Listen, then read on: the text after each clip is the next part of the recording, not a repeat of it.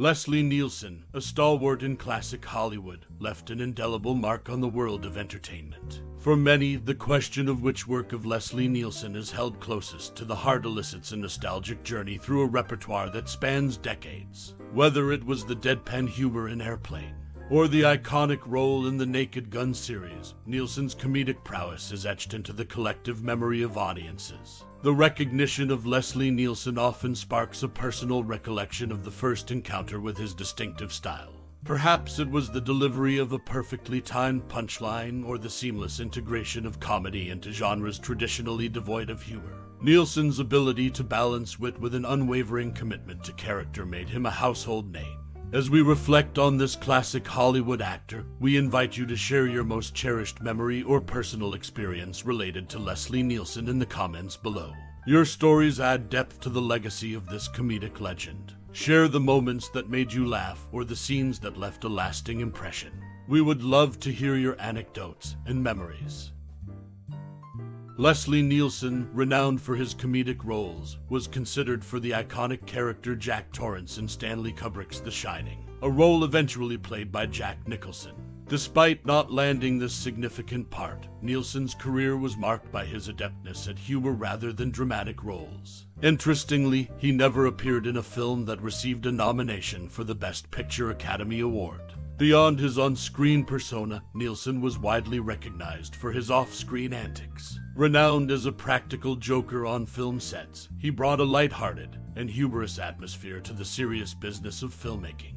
His playful nature became a hallmark of his personality, making him a beloved figure among his colleagues. In the realm of cinema, Leslie Nielsen left an indelible mark with his comedic prowess, though he never graced the screen in a film that earned the coveted recognition of a Best Picture nomination. His legacy endures not only for his performances, but also for the laughter and joy he brought to those around him, both in front of and behind the camera. Leslie Nielsen, recognized primarily for his comedic prowess, found his breakthrough as a funnyman in the film Airplane.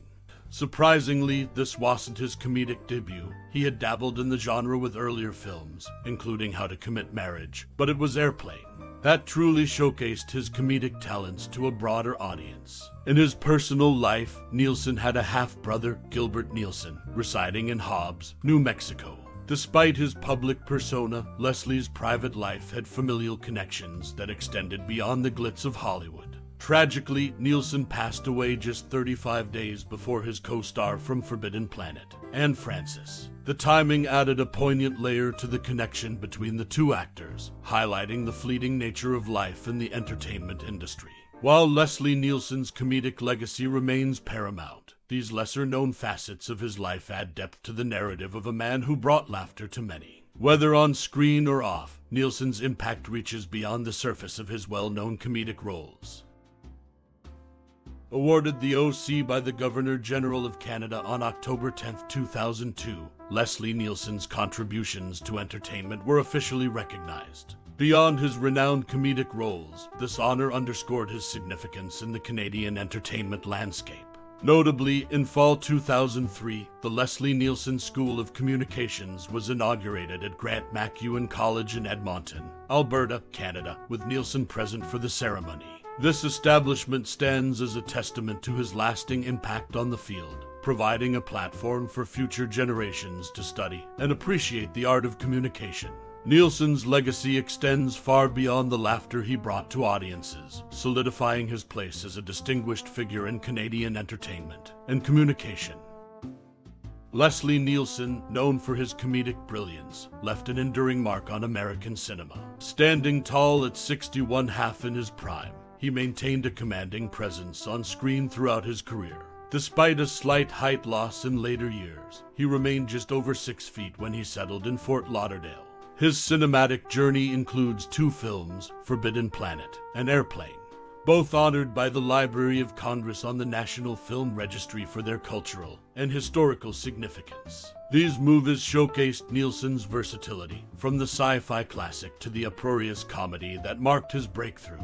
Following his passing, Nielsen found his resting place in Evergreen Cemetery in Fort Lauderdale, Florida. In a final act of humor, he chose "Let Her Rip" as his epitaph, leaving a lighthearted touch even in his departure. Beyond the laughter he brought to audiences, Nielsen's impact resonates in his contributions to Canadian entertainment. Awarded the Officer of the Order of Canada in 2002, he was officially recognized for his lasting influence. The inauguration of the Leslie Nielsen School of Communications in 2003 at Grant MacEwan College in Edmonton, Alberta, stands as a testament to his commitment to the art of communication.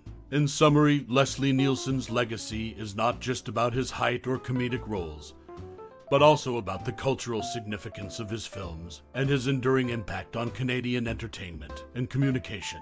Film critic Roger Ebert once hailed him as the Laurence Olivier of spoofs, acknowledging Leslie Nielsen's unparalleled talent in comedic roles. Nielsen, whose father hailed from Denmark and mother from Wales, brought a unique blend of humor and versatility to American cinema. He became a naturalized United States citizen on November 16, 1958, solidifying his connection to the country where he would leave an indelible mark. Nielsen's comedic brilliance found its pinnacle in films like Airplane, where he showcased a comedic prowess that Ebert likened to Olivier's mastery in dramatic roles. This acclaim marked a breakthrough moment in Nielsen's career, propelling him into the forefront of American comedy. Beyond the laughter he elicited on screen, Nielsen's journey to U.S. citizenship underlines his commitment to his craft and the nation where he would make his mark. As an actor who seamlessly blended humor with impeccable timing, Nielsen's contributions to American cinema endure as a testament to his comedic legacy. Attending and graduating from Victoria Composite High School in Edmonton, Alberta, Leslie Nielsen laid the early foundations of his journey to comedic stardom. His roots in Canada ran deep, a fact reflected in his honorary citizenship bestowed upon him, and co-star Paul Gross by Winnipeg Mayor Glenn Murray during the promotion of their movie Men with Brooms in 2002. Notably, Nielsen's family ties extended beyond the realm of entertainment, with his older brother Eric Nielsen making significant contributions as a high-ranking Canadian politician. Eric Nielsen, a progressive conservative member of parliament for the Yukon Territory, served from 1957 to 1987. His political career reached its zenith when he assumed the role of Deputy Prime Minister of Canada from 1984 to 1986. The tragic end came on September 4, 2008, when Eric Nielsen succumbed to a massive heart attack in Kelowna, British Columbia. This familial connection sheds light on the actor's ties to the political landscape, showcasing a side of Leslie Nielsen beyond the laughter-inducing characters he portrayed on screen. These early experiences and family ties not only shaped Nielsen's personal journey, but also contributed to the diverse tapestry of his life. As we explore the lesser-known facets of the man behind the comedic genius, we uncover a story that goes beyond the glitz of Hollywood and delves into the nuanced layers of his Canadian roots and family legacy. As the curtain falls on this cinematic journey, let us pause and bask in the timeless glow of Leslie Nielsen's indelible performances. A maestro of laughter and a virtuoso of wit, Nielsen graced the silver screen with a charisma that transcends time. Now, dear reader, it's your turn to step into the spotlight. Reflect on the tapestry of moments woven by Leslie Nielsen's craft. Unearth the memories that linger, the scenes that made you roar with laughter or stirred a quiet resonance within. Share your thoughts, let your words dance with the echo of his brilliance. In the vast landscape of entertainment, Leslie Nielsen carved a niche that is uniquely his own. A master of deadpan humor, a conductor of comedic symphonies, he left an indomitable mark that continues to resonate in the hearts of those who have had the pleasure of witnessing his genius. As we bid adieu to this moment of reflection, let the echoes of Leslie Nielsen's performances linger in your mind. May they serve as a reminder of the joy that storytelling and the silver screen can bring into our lives. Thank you, dear reader, for taking this brief interlude to celebrate the legacy of Leslie Nielsen. Your reflections are the threads that weave the tapestry of appreciation for a talent that will forever sparkle in the constellation of entertainment. Appreciatively,